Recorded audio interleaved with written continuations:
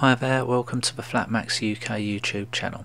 I've been observing the mirroring effect on the apparent horizon. It's also known as Fata Morgana. Fata Morgana is described by Wikipedia as an unusual and complex form of superior mirage. So, wiki this. My observations have found it is unusual not to witness this effect. I've seen it at almost all times, tides and weather conditions. Here are some examples observed at dawn, morning, evening and twilight. First of all, dawn with the sun below the horizon, and we are approaching low tide. So you can see it's quite apparent there, the mirroring of the hull of the boat. In the distance over on the right hand side you'll also start to see some of the small areas of land. Now there is land all across this area in the distance. I've paused the video here so we can have a closer look and enhanced the image so it's a bit clearer. I'm going to add a red line which shows the apparent water line or horizon line. Then above that I'm going to add a green line. Now this I've worked out is about 10 miles away from our view, and you can see it's mirroring the bottom of the boat there. Then about 20 miles away you've got the land. Anything that's behind this band is totally obscured, so any land objects that might be there, other boats, you're not going to see them at all. So this is pretty much classic Fata Morgana effect. I think it's got a few other names, other people have observed it and called it ducting or mirror bands. You can see as we zoom out there how there's no chance you're going to see this without some kind of super zoom lens. This is with the Nikon P900, which is 83 times zoom. This next one is twilight, so sun is below the horizon, approaching high tide. Very obvious again.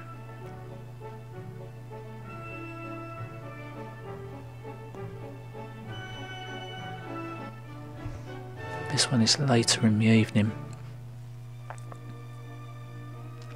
and a lot lower light conditions. It's quite difficult to focus and film at this time, but you can still see it there. It's quite apparent.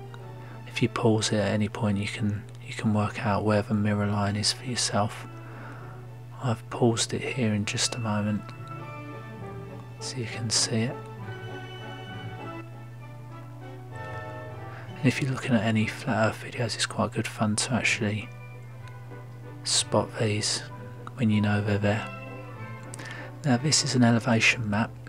It's approximately 20 miles from the Isle of Sheppey's edge at the top left over to Margate on the top right, and also about 20 miles from Herne Bay top centre down to Folkestone bottom centre. This is the approximate direction of my view, and you can see there's quite high elevation as I go further into the distance from my view.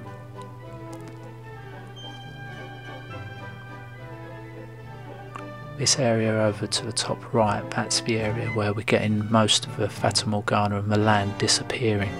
You can see the elevation is a lot lower in this area, so it's a lot easier to hide.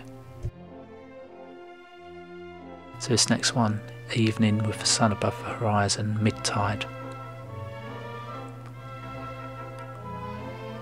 You can see the waterline there, very obvious waterline, and this one shows really well that this is an effect of the air, not the water. We haven't got it waving around. There's no ripples in the image, it's very, very still. There's still some movement obviously because of the atmosphere. You can see that this is looking out more to where those three black arrows were.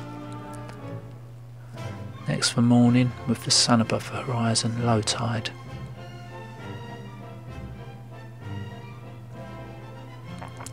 There are actually a few mirror lines here. Over on the right hand side there's the buoy, which has its own.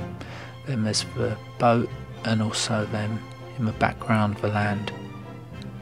So you can see as we get further away, the height of the mirror line increases and more is going to be obscured and hidden.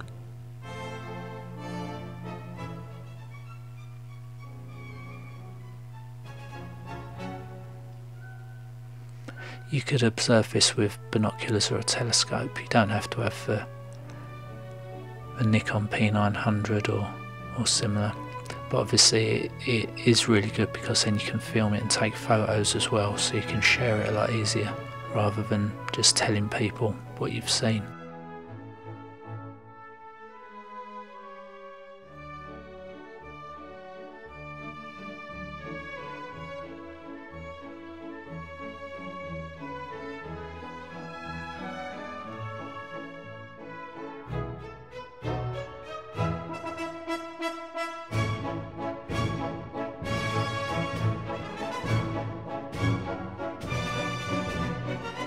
It's going out towards the black arrows again. More and more land disappears at a greater distance, and also that land is at a lower level anyway, so more is going to be hidden more easily.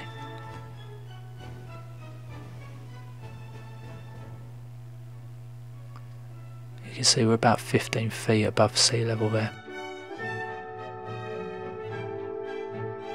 So my thoughts: the Fata Morgana mirroring effect is caused by a layer of air above the apparent water or horizon line. It seems to be present most of the time if you zoom in far enough. The height of the mirrored area increases when viewing objects further away. It hides anything behind it, so land, boat holes, wildlife and so on. As perspective reduces the size of distant objects, Fata Morgana will hide anything other than high elevation land, mountains and structures.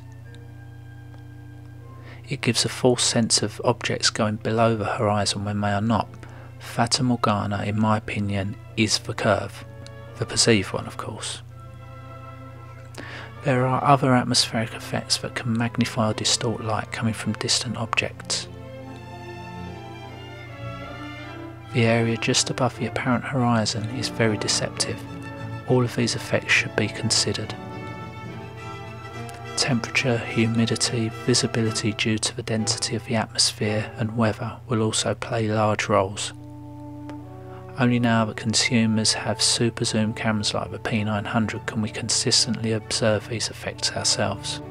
I believe that Fata Morgana and similar effects have been fooling observers with less adequate equipment since they first started to look at the distant horizon, at least over water. It's an easy conclusion to arrive at. The only way to prove this to yourself is to turn off your computer, go outside and start looking. The more observations we have, the better. Please see my other videos for more explanations and ideas. Please watch with an open mind, and if you have any ideas yourself, please share them. Thanks for watching.